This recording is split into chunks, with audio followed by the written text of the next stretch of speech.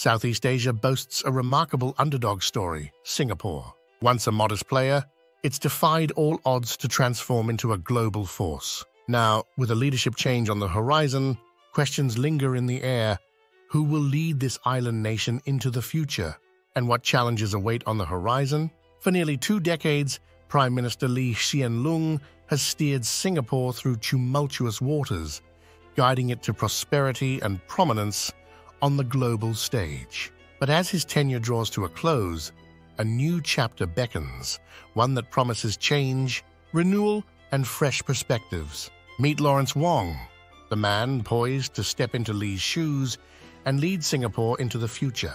At 51, Lawrence Wong represents a new generation of leaders, tasked with steering the nation through a rapidly changing world.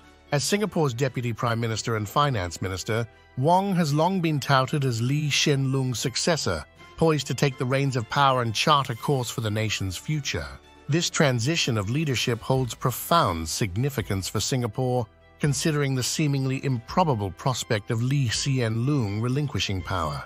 But what makes this leadership transition in Singapore stand out from the rest? To understand the significance of this handover, we must first journey back to the dawn of Singapore's independence, a time when Lee Kuan Yew, the founding father and visionary leader, laid the groundwork for the nation's success, establishing the People's Action Party as the cornerstone of its governance.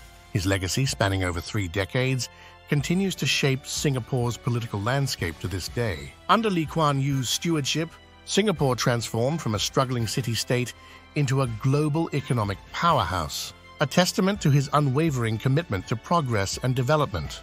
But as he passed the baton to his successors, the question remained. Could they uphold his legacy and navigate the challenges of a rapidly changing world? When Goh Chok Tong assumed the mantle as Singapore's second Prime Minister in 1990, Singapore braced itself for a new era.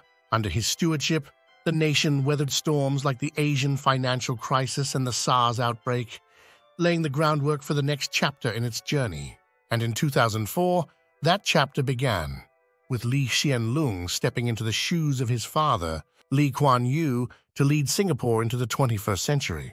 But his appointment sparked debates about nepotism due to his lineage, casting a shadow over his political journey. Yet Lee Hsien Loong was quick to refute such claims, emphasizing that it was Goh Chok Tong who encouraged his foray into politics. Raised in the crucible of politics, Lee Hsien Loong's upbringing alongside his father shaped his worldview, but he carved his own path, a path marked by consultation rather than confrontation, a departure from his father's authoritarianism. Over nearly 2 decades at the helm, Lee Hsien Loong has left an indelible mark on Singapore's landscape. From steering the nation through global crises to diversifying its economy, his tenure was defined by innovation and adaptation. Under his leadership, Singapore underwent a transformation, emerging as a hub of advanced industries and financial services, bolstered by a network of free trade agreements that solidified its position on the global stage. However, in 2017, accusations of nepotism resurfaced against Lee Hsien Loong, when his siblings accused him of leveraging his authority to establish a political dynasty and groom his son, a public servant, for political leadership.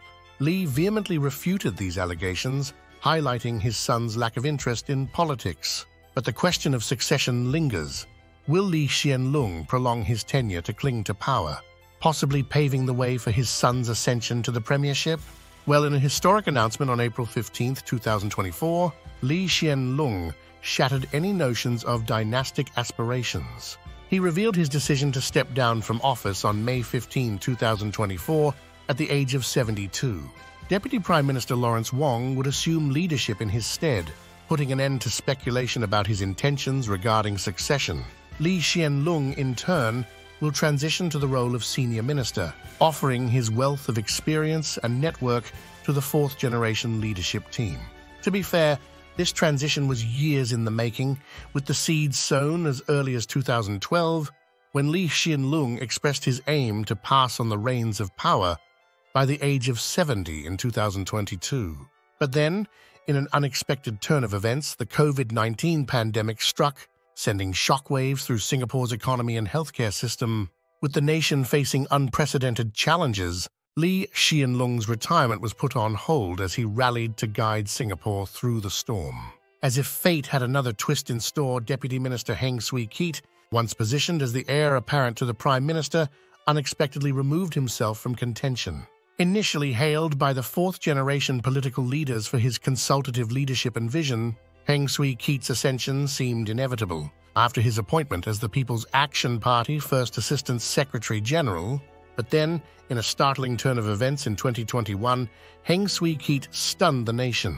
With an announcement that reverberated through Singapore's political landscape, he decided to step aside from leading the People's Action Party's leadership team.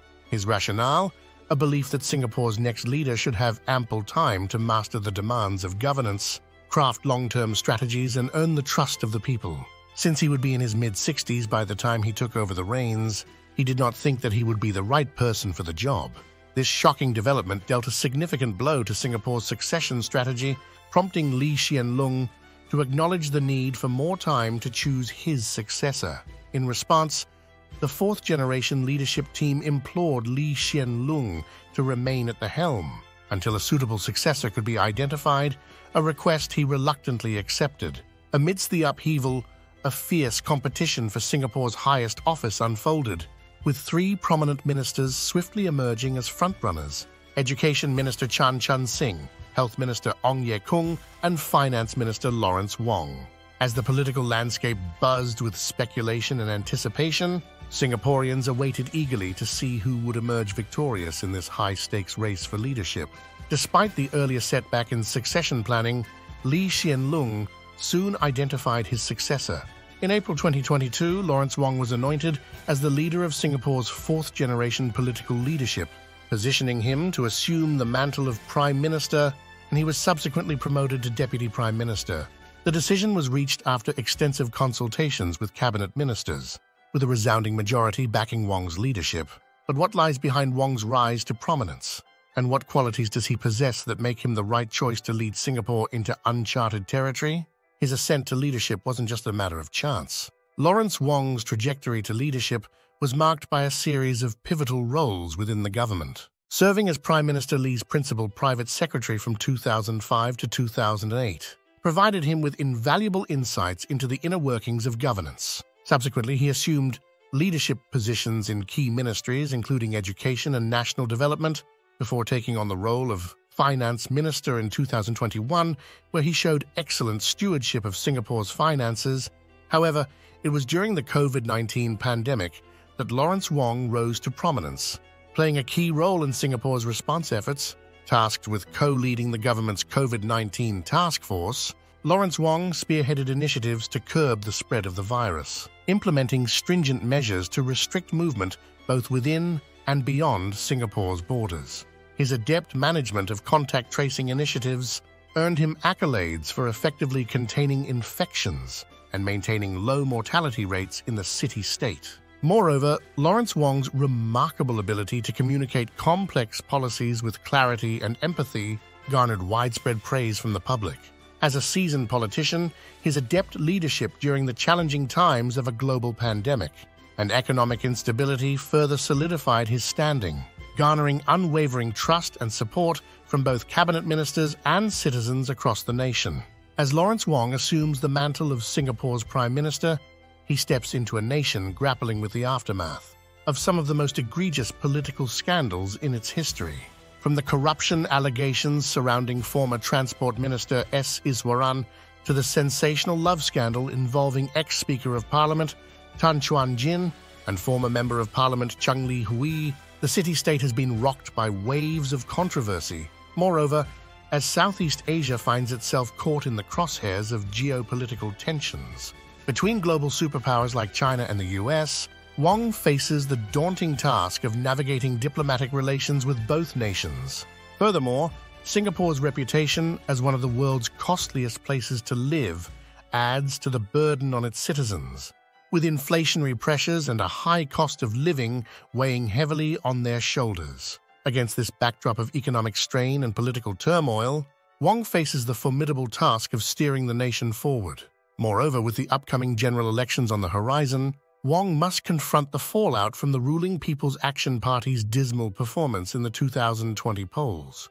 The party experienced its worst electoral setback since independence, losing a significant number of seats to the opposition, with the PAP's vote share plummeting from 70% in the 2015 general elections to just 61% in 2020. Wong is tasked with rebuilding public trust and securing the support of disillusioned voters amidst the backdrop of a global pandemic. In his new role, Lawrence Wong's leadership will be tested like never before, as he navigates the domestic challenges and international dynamics shaping Singapore's future. One of the initial tasks Lawrence Wong will likely tackle is addressing the gaps in Singapore's financial system, particularly after an infamous money laundering case tarnished the city-state's reputation as a world-class financial hub. What transpired in this case that involved billions, and who were the individuals responsible? Watch this video to find out more.